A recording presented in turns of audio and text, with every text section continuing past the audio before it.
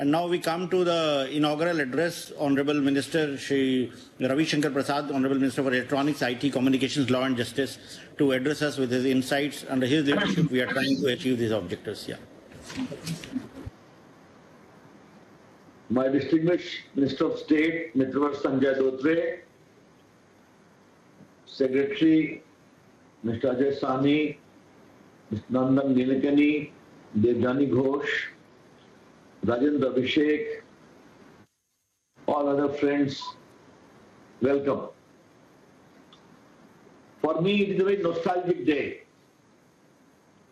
when I recall the 5-year journey of Digital India. When we were launching it, a debate was occurring within us as to how to define it. I remember my officers coming with a technical explanation and a good explanation. Then I thought to myself that when I see the digital ecosystem of India, in the service sector we have made a great name for ourselves. Institution and individual both, from TCS to HCL, to Infosys, to Wipro, then from Mr. Narayan Murthy to Nandan Nilekani to Chandrasekhar to Mr. Shiv Nadar to others.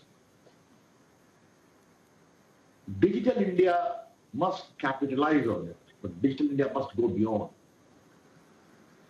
And then I deliberately and very consciously decided that Digital India to succeed must become a mass movement. It must have the interest of ordinary Indians as stakeholders.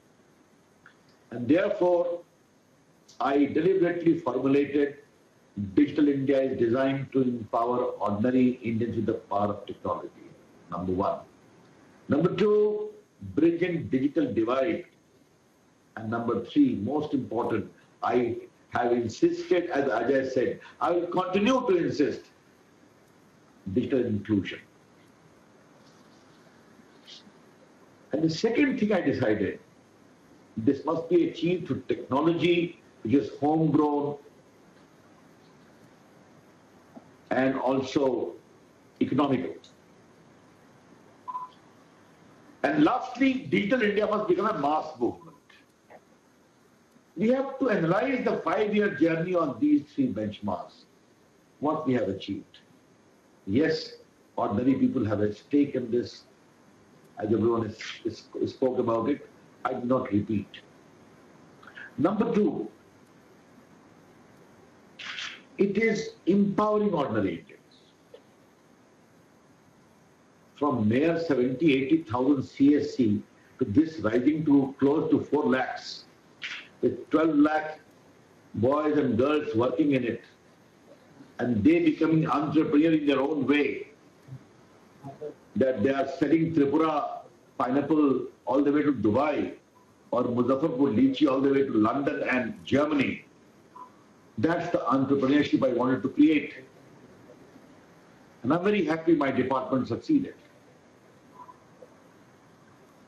The second thing we need to know, all the platforms we created, be it Aadhaar, be it GSTN, be it Ayushman Bharat, be it UPI payment, all have become milestone of success. Again, homegrown technology, Indian entrepreneurs, Indian intellectual capacity, and proud Indian creators. And Mr. Nilekani, I need to compliment you for the way you led in many of these initiatives. I remember the Aadhaar story. We had to fight many battles. And ultimately we succeeded. And the biggest thing of technology is that it leaves its own stamp by its performance. This has been a real journey. I don't want to give the numbers. All have spoken. I have all the numbers with me. But there is a reason to have a modest success feeling. Whenever I go abroad, with the Law Ministers Conference in the Commonwealth, I had gone to Bahamas. I was speaking on law and also on technology, and all the ministers of Africa to other countries saying, let us give Aadhaar. Let us know about digital inclusion. Therefore, our story of inclusion today is a global buzzword, which I hear whether in Bahamas or in Argentina or in London or in Sri Lanka. That is good. The inclusive character of digital activity is coming into sharper focus. Now the question arises, what next? That is a very important point. What next? In this COVID crisis, technology came to great help. I remember Devjani, the distinguished president of NASSCOM, talked to me. We have to work from home. I liberalized all the rules. Today, 85% of work is happening from home. Ajay, Sani and his team worked well to establish Arogya Setu, which in spite of campaign to the contrary, is now being used by crores and crores of Indians, which I would say modestly successful. If anything need for improvement, we need to do it. But ultimately, these are technological products.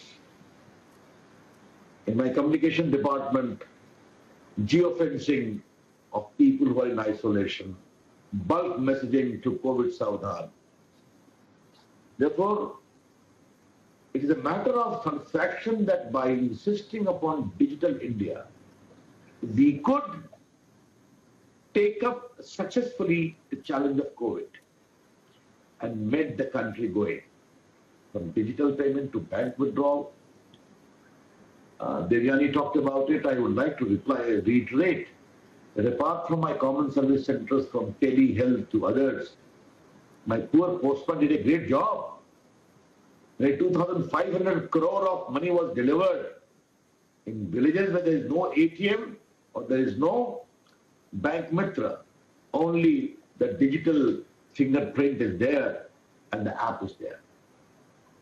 Therefore, now digital governance has come to the core of India's discourse. No one opposes this politically. Everyone is keen to adopt. That's the biggest success of digital India. I would recommend Mr. Nandan Nilekani, please explore the great height of healthcare, which is so compelling in the wake of post-COVID. Kindly come with new product, which I just rightly stated, of education. I am very keen. Those who can afford can always get good quality digital education. I have no problem with that. But what about the poor? What about the underprivileged? What about the marginalized? I feel very strongly for them. Can we create some kind of a good digital platform, a good stack, as we did in case of GSTN to Ayushman, to UPI, to Aadhaar? India is waiting for that. Second is education, health I talked about. Agriculture, we have many success. But can we have a common platform whereby, like GEM, whether you use AI or new technology, I leave it to you, but it is a matter where public-private partnership can be of great help. At a click of a button, a farmer has all the facility at his disposal. Fertilizer availability, weather prediction, market availability, the systems need to talk to each other. There are too many segregated facilities available. So these three, health to education to agriculture, you need to apply AI, do it. You need to apply other pillars of technology, do so. But it should be the same product like UPI, like Ayushman, like GSTN, or like Aadhaar. That I think we all need to do it. That is indeed very important. I'm very happy with the success of electronic manufacturing, but mobile, not simplicity. We are very keen, we must become a big center of mobile and electronic manufacturing. In the wake of the ban which we have imposed, I don't want to go into the details of it. An emergency power has been exercised and the legal process is being followed. But I think it's a great opportunity. Can we come with good apps made by Indians? Atmanirbhar Bharat. If Indians can, and Devyani request to you, and to Mr. Nilekani, you too, please encourage large number of startups, technological mind, young boys and girls, please make good apps. And they are quite capable of doing so. Let the dependence on these foreign apps with their own agenda for a variety of reasons must stop. I think there is tremendous intellectual capability available in India, technological, imaginative faculty available in India to do so. There is encouragement from our side to encourage, but they also need a helping hand from Devyani, you, from Mr. Nilekani, you, and many others. That, I think, is a big scope of public-private partnership which we need to finalize in our own way.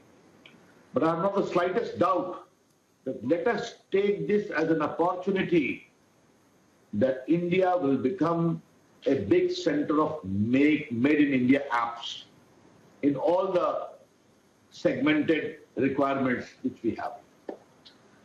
I think if we start thinking on those lines, and it is all doable. I set hard targets for myself, Mr. Nilekani. Thank you for the kind words from you and Devyani. Good words. It will make me work harder. But I always set up hard tasks for me. But I set up only those hard tasks which are doable tasks. And all these tasks are doable. On the communication side, we are having a broadband mission, we are having a BharatNet, and very soon we are going to come with a concretized cabinet approval of broadband through landline. India is the biggest center of landline still, but they are largely untapped.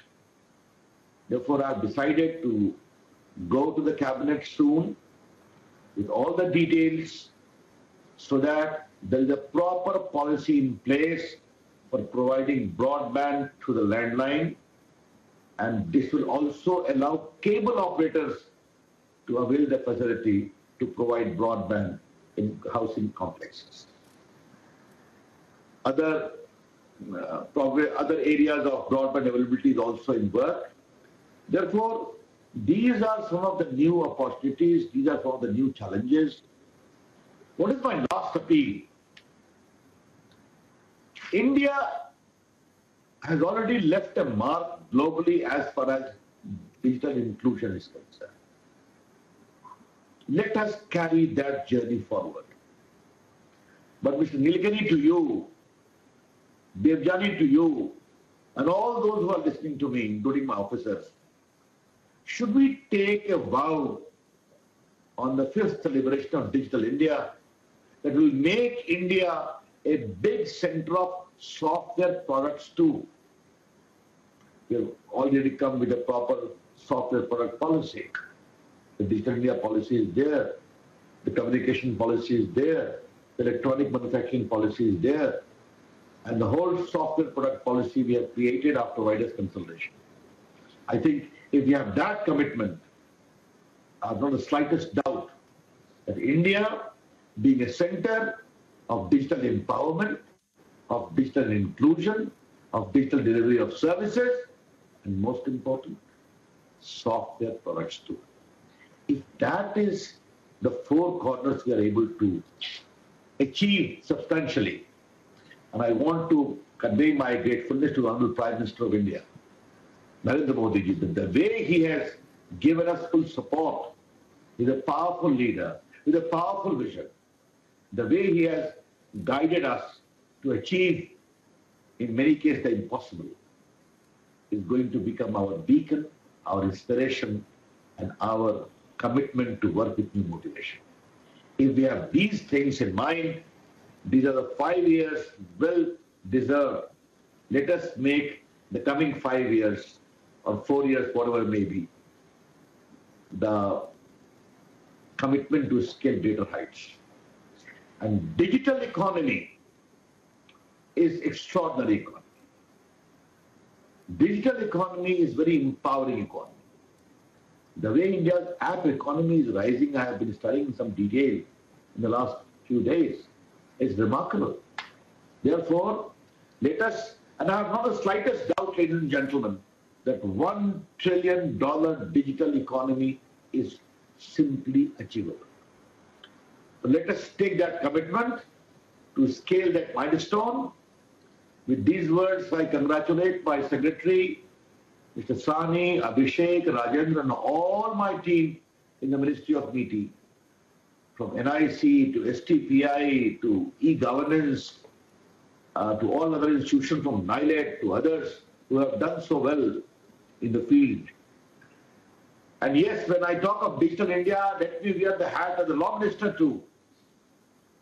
In the digital profile of Indian judiciary, from judicial data grid to translation, which Nandan talked about, simultaneous, another area of growth.